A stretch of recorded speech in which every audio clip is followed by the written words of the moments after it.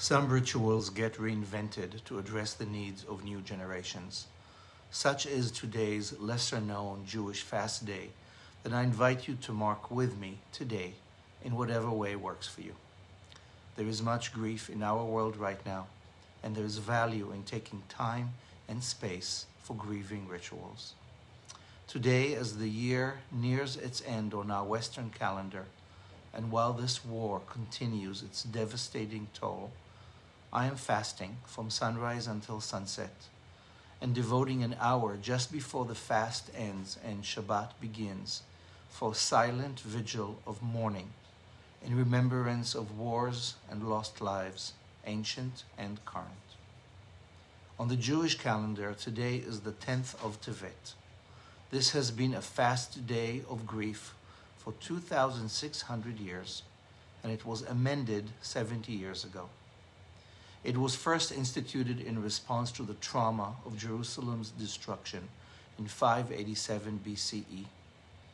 This is the date on our calendar commemorating what at the time was the greatest national calamity, the destruction of the temple, the loss of sovereignty, massive death toll, and exile.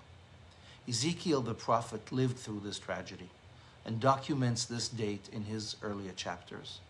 On this day, the Babylonian army set the siege upon Jerusalem. The final destruction of the starved and humiliated city would take 18 months. The 10th of Tevet was the start of the siege. The 17th of Tammuz marks the first breach of the wall. The 9th of Av saw the burning of the temple. And the 3rd of Tishrei was when the last Judean governor was murdered and the Judean era finally ended.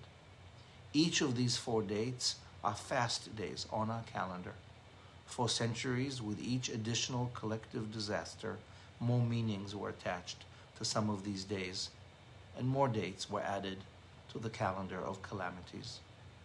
In 1949, in response to the horrors of the Holocaust, the rabbinate of the still quite young State of Israel declared the 10th of Tevet as the collective Kaddish Day, an opportunity to honor the countless dead who were not counted or buried, with no known time or place of death. Those include my grandmother and other relatives. In our home, an extra memorial candle was always lit on this day, and a Mourners Kaddish recited. This year, as I'm reading through these chapters of Ezekiel on this Below the Bible Belt journey, I have a deeper sense of appreciation of the details of this ancient tragedy. And while this painful war rages on, I feel an extra need to lift up the life-affirming rituals of our tradition, not just to mourn the past, but also the present, perhaps to help us prevent some of the horrors of the future. In the last chapter that we read this week, Ezekiel imagined the final war of the future, the messianic reality that will only come on the heels of major rupture and cosmic battles. And that war, when that war is over, he imagines, the divine voice will be raised louder and the sense of the sacred will prevail over all discord. The prophet's words include a phrase that will, with time, become the backbone of the Kaddish, the prayer of sanctification that evolved to be the Aramaic prayer with which we pause to honor our dead. Ezekiel speaks for God in chapter 38 and says, "Thus will I manifest my greatness and my holiness, and make myself known in the sight of many nations, and they shall all know that I am God."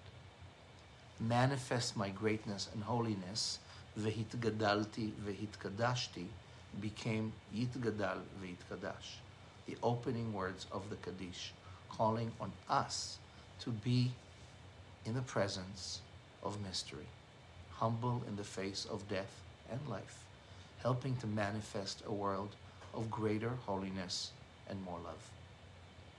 Ezekiel's futurist vision is about a world ravaged by violence and arrogant armies that defy decency and even silence the sacred, a world in which evil seems to be in charge, a world of injustice, yearning for justice, our world.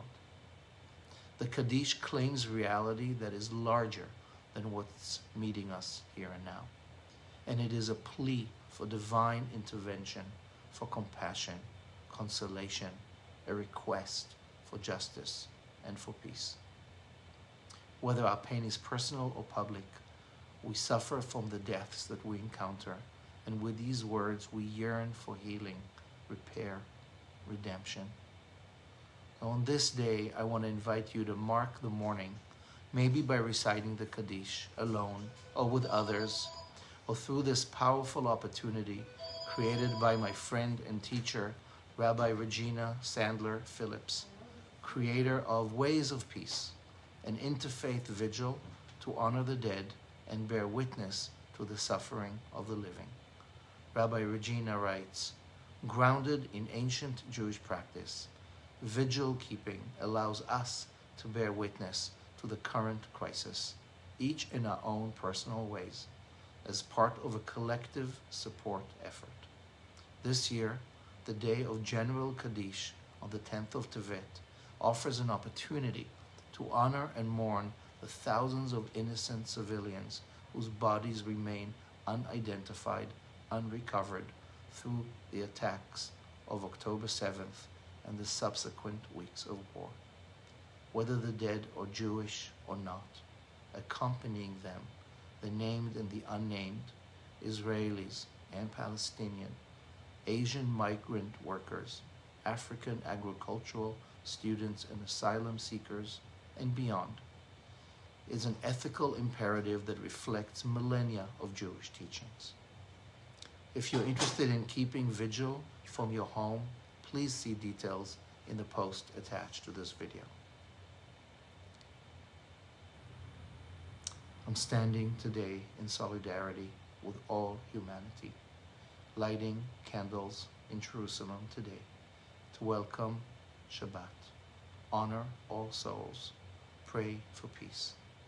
I invite us all to be part of the ongoing chain that helps hold space for grief and growth, more sacred with each gesture of love.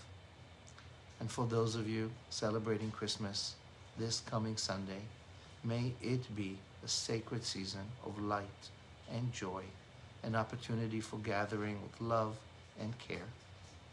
Merry Christmas. May redemption heal all. Wishing us all better days for all. Shabbat Shalom.